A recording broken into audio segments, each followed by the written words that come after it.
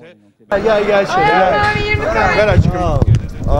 Yarısını geç kaldı. Geç abi kaçtım benim. Ay yaralı kuzum. Ay yapma öyle bir de. Konu kapandı. Mikrofonları uzatın. Şöyle biraz ikiniz de çok uzun yıllar beraber çalıştınız. Vücudunuzu değil, mikrofonları arkadaşlar. Özlem'le çalıştın mı sen? Ya Genç'te çalışırken beraber. aynı anda program sunmadık. Geldik işte arkadaşımızın mutlu gününde yanındayız biz de. Maşallah bol bol kamera da var. Hep beraberiz.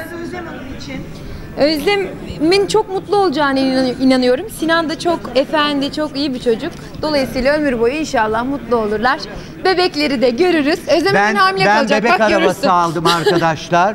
Hediye. Ciddi söylüyorum. Çünkü sözü var. Evlendikten sonra balayından döndüğünde ilk beni eve davet edecek. Bebek arabası aldım, onu götürüyorum. Özlem kesin zaten hemen hamile kalır. Ufak da olsa bir kıskançlık var mı? Ne evlilikle ilgili mi? Yok ben çok seviniyorum arkadaşımın evliliğini. Şu an öyle bir şey ben kendim düşünmüyorum ama onun mutluluğuna çok seviniyorum.